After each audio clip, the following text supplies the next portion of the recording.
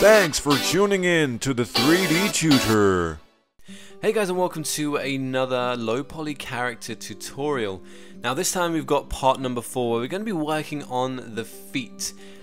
It's been a long time coming. I know you've been waiting patiently for this update. It's been a crazy middle of the year for me, so I'm glad to be back making these tutorials for you, and I'm sure you're glad to be able to add feet to your character. So over the next couple of weeks I want to try and push forward to get this character done, at least to a low poly state with all the the hands and the head and things like that. So let's go in and work on the feet. So I'm going to try and move fairly quickly because I tend to ramble on quite a bit. So we're going to go into edit poly, we're going to select polygon, and then we're going to be going in and selecting the base of this area just here.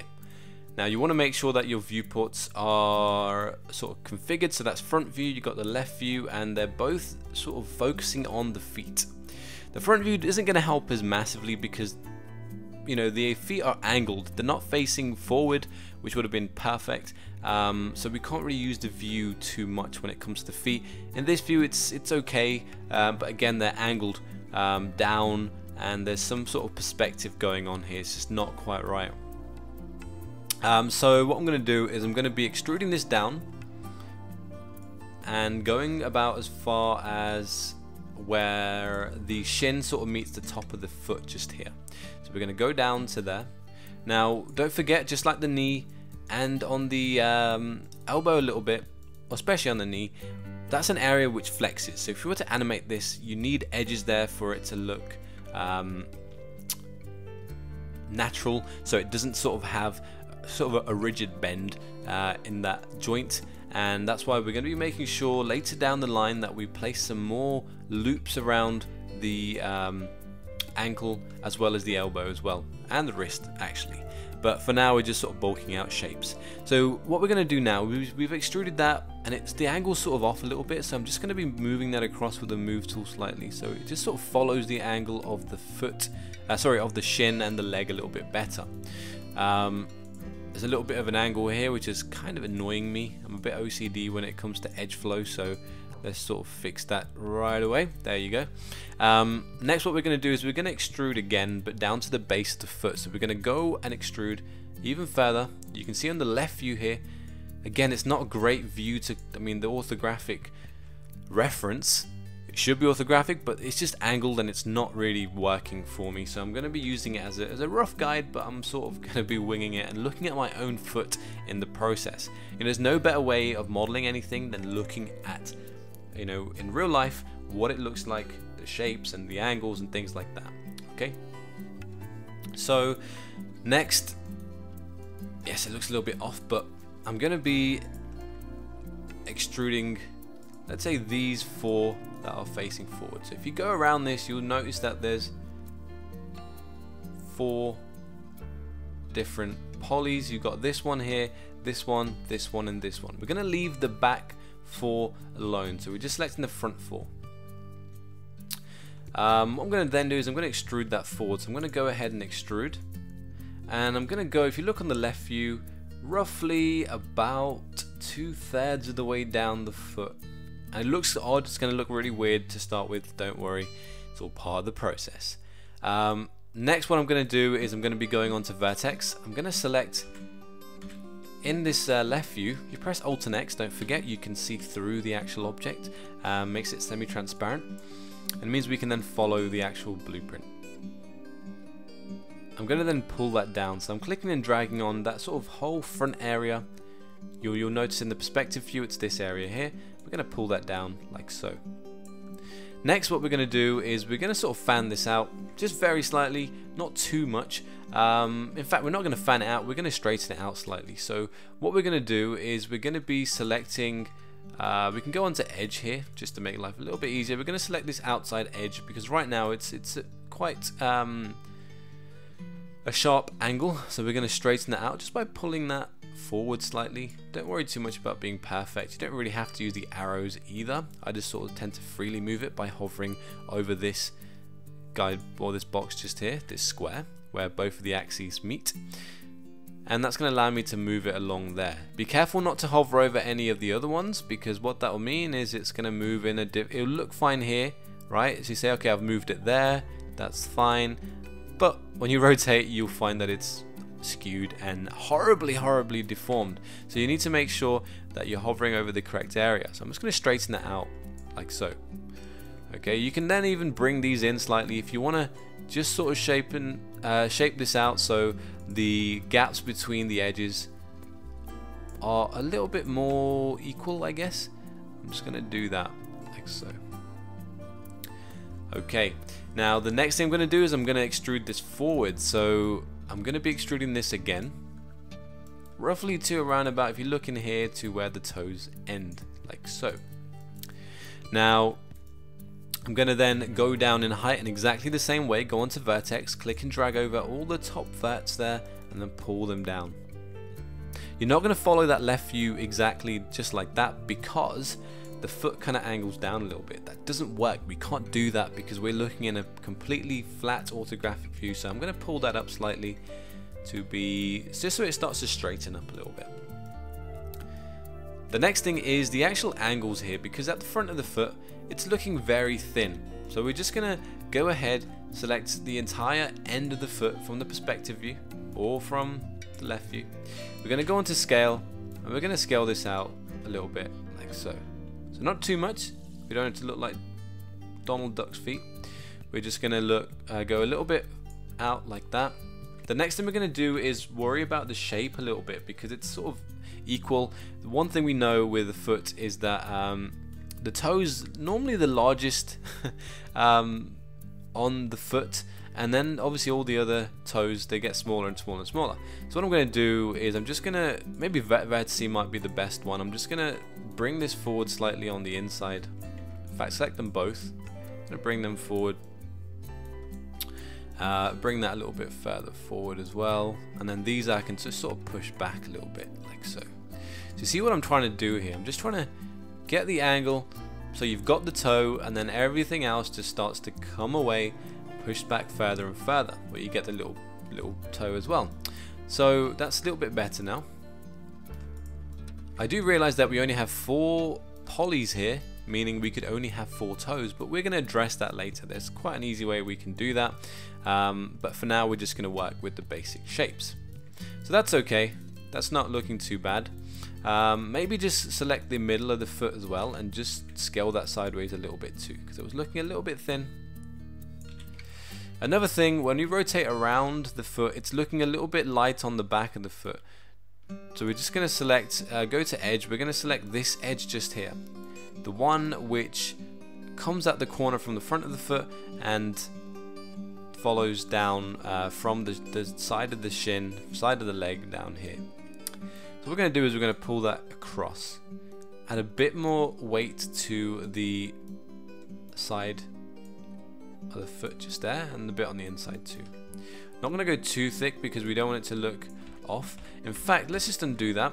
What we're going to do is go to vertex and we're going to do it from the base. We don't want to do it from the top because that makes it look a bit odd, I've just realized. So we're just going to go on vertice and pull that out. If you look on the base, what you're literally doing is just rounding that area off again, because before those edges, those verts are pulled in quite a bit, so we're just pulling those out slightly just to round that off like so. Okay, so that's looking okay, not too bad. What we can now do is we can add in an extra edge. So we're going to cut an edge in all the way across here. There are 2 ways to do it. We're going to go into the graphite modeling tools. Now I realize not everybody has this, so we're just going to go in and do both ways. We're going to do it with Swift Loop. So you go to Edit, Swift Loop, and then you can hover over the model and you can click roughly about middle. If you look at the front here, we're going to go to roughly the middle for now. It doesn't really matter. And then we're going to go on the scale tool. Now while all of those verts are still selected, if you're on edge, just make sure all of those edges are selected. Make sure you haven't got anything else selected. It's very important. And then we're going to go and select, go on to scale tool, and we're going to hover over the Z axis. Now it doesn't really matter what color yours is, depending on if you've got a weird option set or whatever. Your nodes might be different colored, to me, depending on your orientation of your viewport and things like that. So what we're going to do is go onto the Z-axis, or the one that's facing up, the one that's vertical.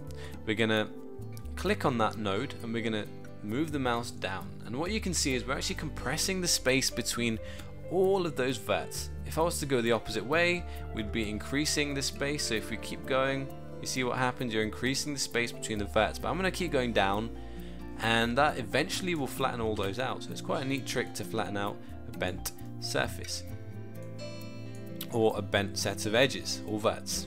So that's sort of set. I'm just going to show you quickly undo that, and I'm going to show you how to do it with edge. So we go into edge selection, we're going to select one of these edges just here, we're going to go onto ring, so that rings all of the selection. Again, make sure nothing extra is highlighted, only those vertical edges going around the foot. We're going to go down to connect and just leave it on default, and it should do it bang in the middle anyway. And then after this, the process is exactly the same.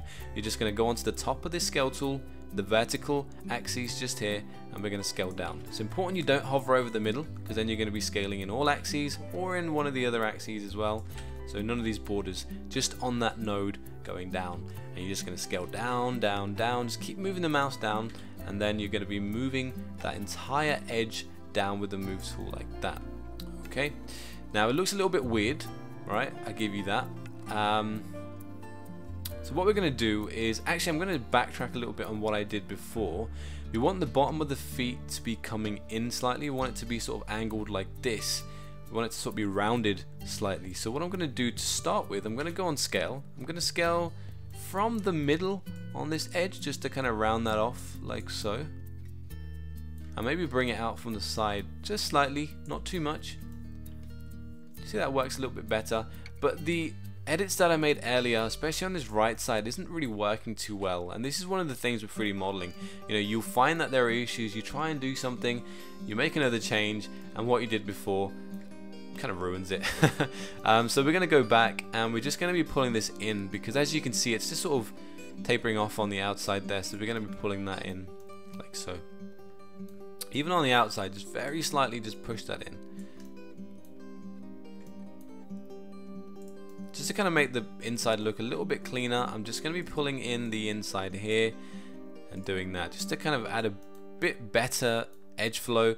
Even these, we don't need these to be round anymore, so we're just going to pull those back, and we're going to straighten them off. So as you can see, the edge kind of flows down the bottom of the foot now a lot better than it did before, because we had that kind of awkward looking rounded area. Now that's a lot cleaner, a lot better, and the edge flow is just much better. So at this stage, we're pretty much done with the foot. Maybe just a few little tweaks in the shape, so just sort of pulling that across very slightly, and yeah, that's pretty much it. So what we need to do is just add a smoothing group. So we know that from the tutorials before, we set the smoothing groups as 32. So in polygon, if you scroll down, number 32 is the leg. So obviously we need to set the foot as number 32 as well. So what you can do as a quick way of doing this is select the entire leg, or just select up halfway up the leg, including the foot. We're gonna go on to clear all, just to make sure that there are no other smoothing groups set within this space just there, and we're gonna hit number 32. So now they're all set to number 32. I can go up, I can deselect, actually edit poly completely, go on to symmetry, press F4, and then there you have very basic feet, but they are feet nonetheless. You can kind of see the shaping, and that's why we need this angle, because even if you look on your foot, that is the angle. They're not flat, they don't go all the way across flat. So look at what you're making. Never make an assumption. Never ever make an assumption. Now what I could have done is possibly fanned out the end a little bit more, just to kind of exaggerate the end of the foot a little bit, but it's okay. We'll sort of work on fixing that later. I want to go over some troubleshooting issues that you might face. So for instance, if you've created the foot and the angle slightly off, so let me just move it in. So you've done everything, you think it looks great, you think it looks fine in the perspective view, in all views with just one foot. Okay, that's all good. And then you go into symmetry and it looks awkward because his feet are angled in slightly. So the way to fix that, like I've just shown you on how to ruin it, is pretty much the reverse of that. You literally just select the entire foot. Make sure you've got only the vert selected on the foot, and you're going to be rotating this carefully. So we're going to be rotating that across. Again, when you rotate, it's going to skew where the foot attaches onto the leg. So you just need to make sure you move that across again, and just keep checking all of the axes. Make sure rotating that perspective view to make sure it's essentially looking as it should. Okay, so that's better. It's angling out now. And then if we come out of edit poly, go into our symmetry, that looks a lot better. I could probably do with angling that out a little bit more as well, but I'm pretty happy with that at this stage. So hopefully you guys have enjoyed that tutorial. We're going to be going in and creating toes and other things like that, but like I said, for now, if you're making shoes and things like that, this would be perfect as a base, and you can obviously expand on that. But if you're making toes, this is a very simplified method of getting just the overall shape, and we're going to be working on toes a little bit later, so do not worry. I think the next thing is going to be hands or the head. So yeah, stay tuned for that video, guys. If you haven't already subscribed and you're new to the channel, please do subscribe, and if you enjoy this video, then please do hit that like button as well. I think it's a thumbs up button now, but either way, thanks for watching, guys, and I'll catch you all next time.